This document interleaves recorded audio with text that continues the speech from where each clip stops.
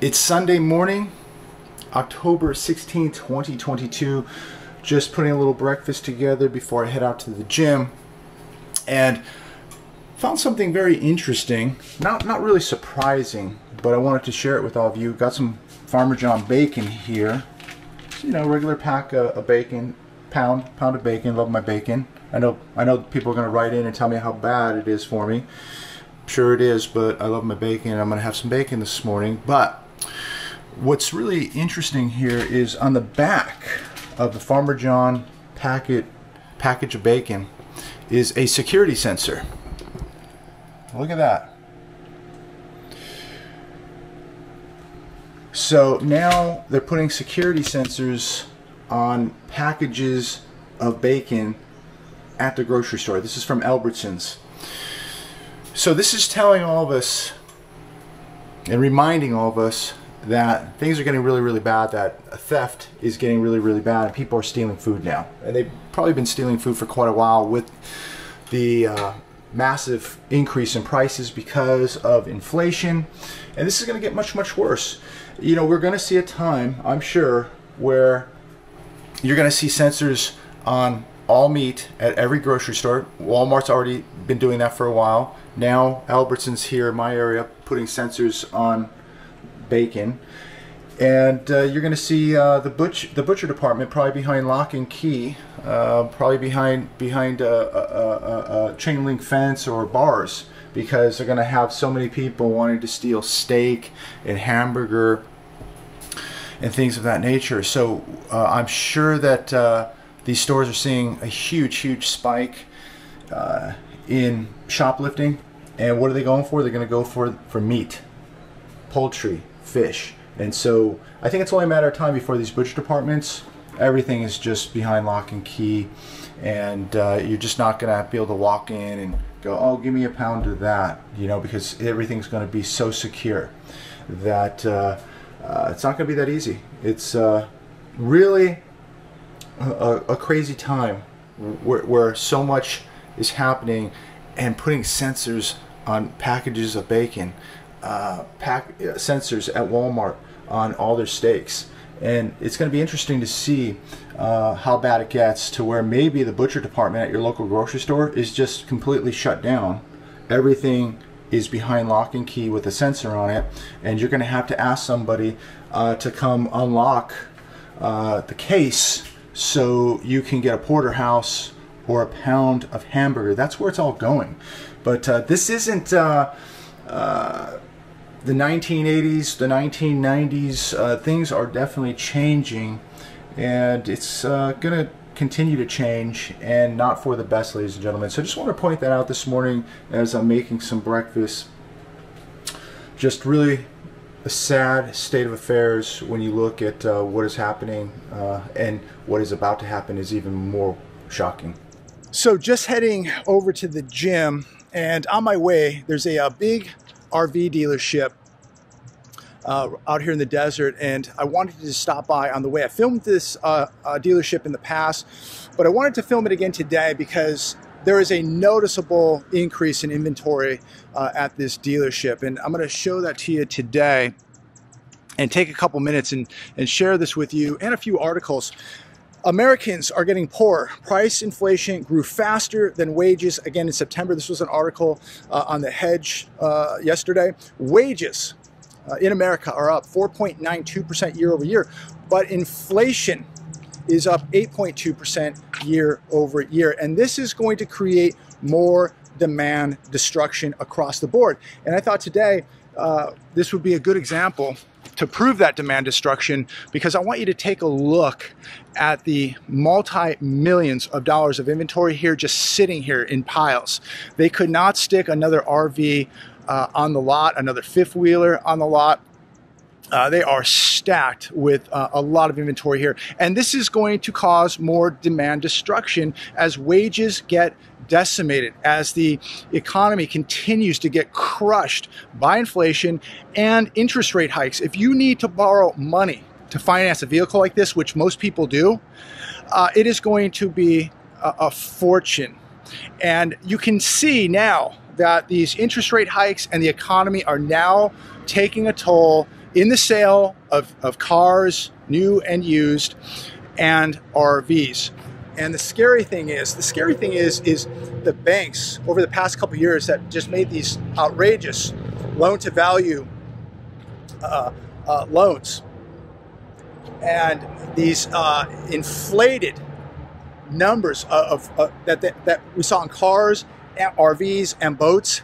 They're going to absolutely get decimated because of these terrible loans that they made on vehicles like this. Now, these vehicle prices are going to have to come down. I've noticed a lot of these vehicles are on sale, and as inventory piles up, just like we're going to see in housing, now the amount of inventory in housing is piling up. You're going to see prices coming down. And a dealer like this, he has no choice but to start, putting these vehicles on sale and discounting them in order to move them, because there just is not enough buyers to come in and absorb this inventory. So I wanted to point that out. We'll walk around the lot here a little bit. But another article I wanted to share with all of you, I was reading this weekend. 1 in 4 Americans to skip Thanksgiving to save money. Will you be celebrating Thanksgiving this year, or will you be skipping it? I fortunately will be celebrating it, but 25% of this country will not, because they need to save money. This to me is another financial indicator of how bad things are getting. Tell me the last time you ever heard something like this or saw anything like this, where 25% of the country is not going to celebrate Thanksgiving. It's unheard of. But again, it's another indication of how financially stressed the average American is. And how stressed do you think these dealers are in the RV business? I mean, I don't know if you can see this. I'll see if I can zoom in here for you. But take a look how deep these RVs go. And just think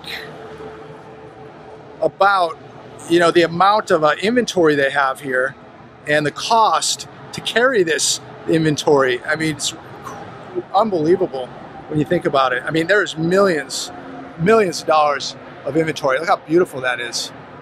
Absolutely beautiful. And look, we got a couple people showed up in the lot. Maybe going to kick some tires. That's good. But let's keep walking here, and I'll keep showing you what's happening right out here on the RV lots. Now, as I walk down the sidewalk here, another article. Zelensky thanks America for another $725 million security and aid package. Now, I don't get political on this channel, but I do get very financial. We talk economics. We talk about money. We talk about the standard of living. This bothers me when we have people sleeping on the streets of America. We have people sleeping in their cars. 20 million households cannot pay utility bills. People are losing their automobiles to the repo man. And we have 25% of this country that is not going to celebrate Thanksgiving because they need to save money in order to make the car payment or the utility payment. Yet we're going to throw out another $725 million for a security and aid package to Ukraine after the tens of billions of dollars we've already sent there. This bothers me quite a bit. When we're broke and we don't have money, we have major inflation now in America. We have people losing everything, and yet we are printing and borrowing money to send over to other countries. That's a big problem. And this is going to continue to cause more inflation while the Fed continues to raise rates. We have a government that can't stop spending. It's going to be a big, big problem. And this is why we're not seeing inflation come down while the Fed continues to raise rates, not tightening that balance sheet like they said they would. And then we have a government sending tens of billions of dollars over to other countries and sending money to all kinds of special interests and whatnot. So I don't know how you ever get inflation under control. And it just tells you and I to get ready, because it's going to get much worse. And I was reading an article. Let me just point this out to you real quick. A lot of vehicles. Reading an article this morning on The Hedge. Catherine Austin Fitz says this: "What is coming to the economy is pain, and lots of it. I think that they're going to keep raising rates. I think that they will keep driving up the dollar. They have the entire frontier market and emerging markets in a bear trap. And this is a lot of power, ladies and gentlemen. We're looking at global control, the weaponization of the US dollar. The Fed is going to keep doing this for some time. They don't mind collapsing your business, any small business, or the middle class. And when you shut down an entire economy for a year, that tells you right there that they don't mind destroying small business or middle class, because you would have never shut down an entire economy for a year if you did mind destroying small business and a middle class. They are re-engineering the government system of planet Earth. They now must protect the dollar, the world reserve currency, because that's the power. That's where they get all their power. They can print money out of thin air, start wars, control other markets, control other countries, literally control the world. And so now they cannot allow the dollar to get weak. They're going to do the opposite. They're going to try to make it super, super strong. Think about this. If they cannot protect the US dollar, China and Russia know that this is their chance. And I do believe that Russia and China are going to be the next world superpower, especially China. And I think that no matter what the Fed does now, weaponizing the dollar, trying to strengthen the dollar, you can strengthen the dollar, but we all know the dollar's lost 97% of its purchasing power. So I don't know how anybody considers the dollar so strong. It might be the least sickest puppy in the litter, but like all fiat currencies, they're all going to die. So as I come to you today from the desert, take a look at what's happening to this small business. You want to borrow money? It's going to cost a lot more. Think about, I mean, each one of these vehicles is hundreds of thousands of dollars. And if you need to finance one of these vehicles, I don't know what the rate is, what the interest rate is on a vehicle like this, but I know that it's a lot more today than it was in January, and it's a lot more today than it was a year ago.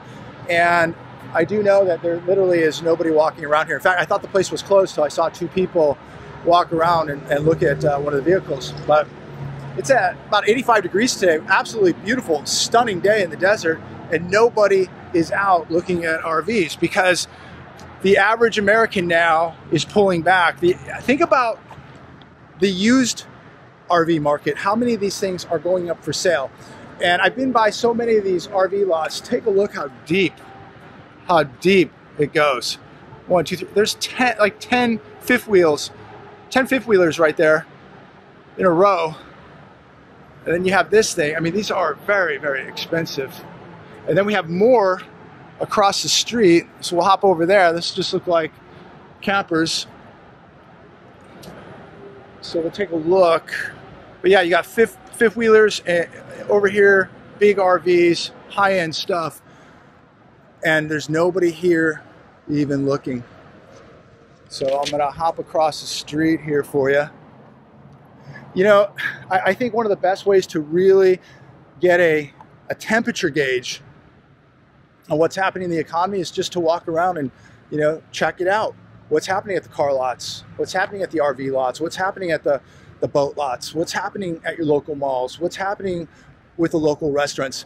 I don't need Jamie Dimon or a big bank to tell me what's happening in the economy. I don't need an economist. I don't need anybody on television. I can just take a few minutes out of my day and just walk around, and I can tell you that something is very wrong. There's piles of these things, ladies and gentlemen.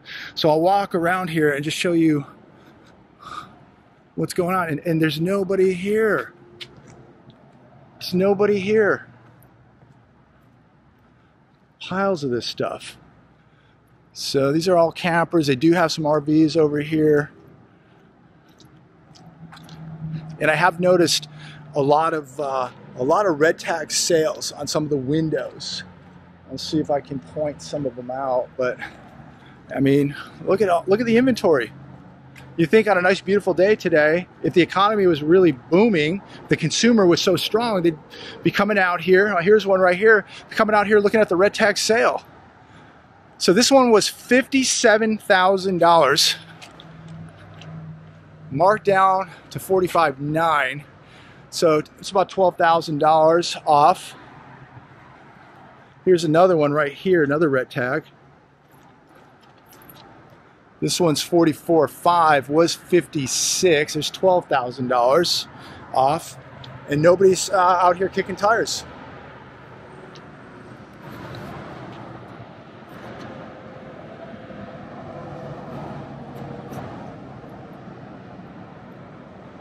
There's another red tag right there.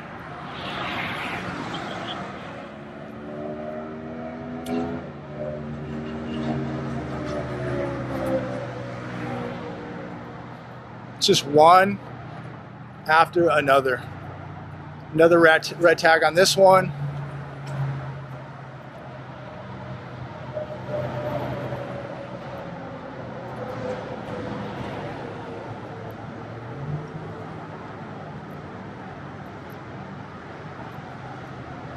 Another red tag right there. So it just goes on and on and on.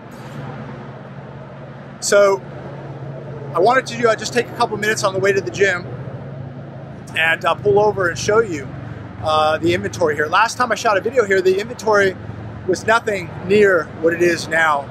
And so we can see now the effect that inflation is taking, the toll, and the interest rates going up, the toll that is taking now, because people just cannot borrow money as cheaply as they once did. And I think people now are beginning to cut out the risk. Like, you know, maybe we shouldn't buy that boat, maybe we shouldn't buy that RV, because what if one of us loses a job? What if I lose my job? What if I keep losing in the stock market? What if I keep losing my 401k? I can lose it all. So do I need, you know, a $300,000, $400,000, or $500,000 RV? Look at this one. It was $470, now $407. So $63,000 off on this one. Save $63,000. And unfortunately, it's probably not going to be enough. And we're going to see the same thing in the housing market, ladies and gentlemen. I think that this is just a really good barometer of what's coming for housing. I think the auto market and RV market are 6 to 12 months ahead of housing, but this is coming. But these discounts that we're seeing, this is early in the game. Just think, like, less than a year ago, things were fine, things were booming.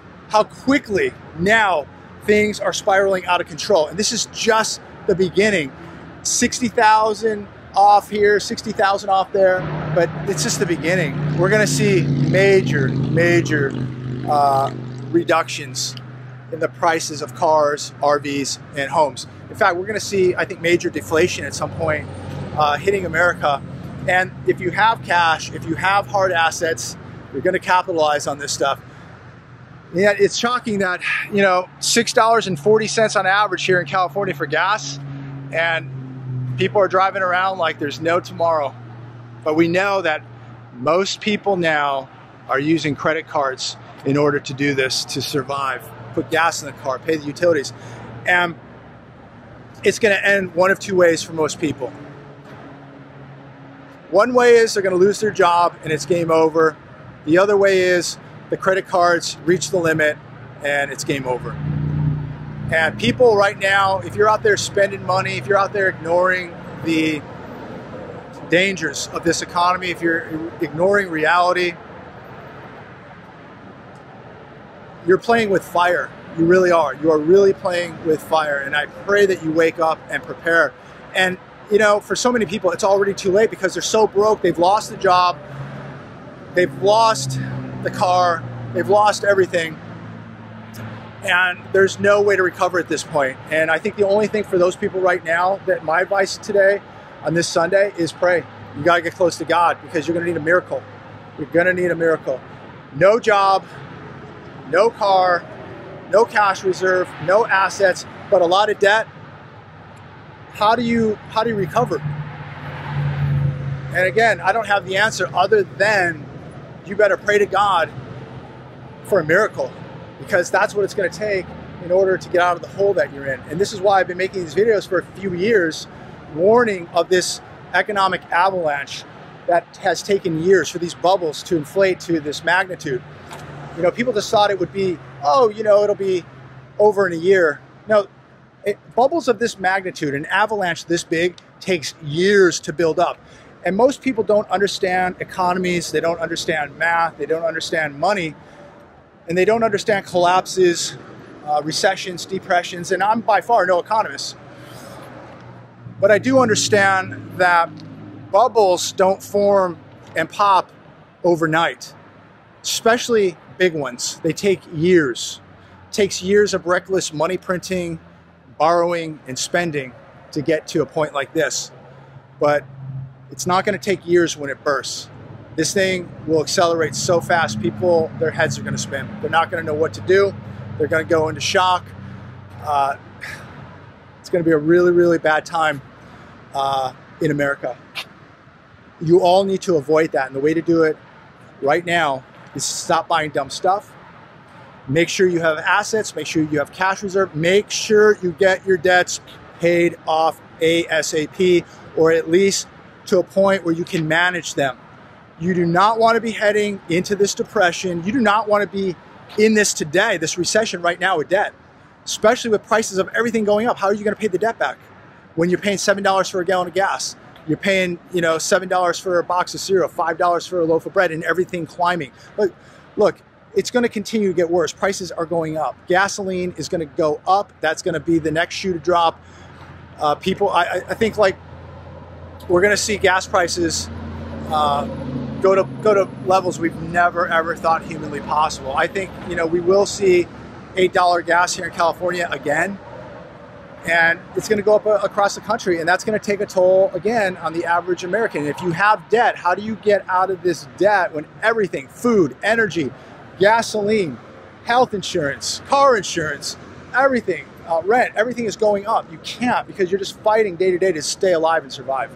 So if you can, if you have the means, you got the side hustles going on, you have the job right now, use some self-control and get that debt paid off, and you will thank God that you did, especially when it gets really, really bad out here. You're going to thank God you don't have debt, because the people with debt, the people that own these things, and they're financing these things for 10 years or whatever, and they're financing a car for 7, 8, 10 years, those are the first ones to go. They're the first people. They're the first people to lose it all. They get evicted, they lose their homes, they're done. You do not want to be one of those people. This is the time to live below your means right now. There'll be plenty of time to buy RVs, boats, cars, and all that stuff. This is not the time to do it, ladies and gentlemen. Have a great Sunday. I look forward to speaking with all of you very, very soon. Please share this video. Please like it, and please make sure you subscribe to this channel. You want to support the channel, subscribe, hit the bell notification. And again, God bless you all, and I look forward to speaking with all of you very, very soon.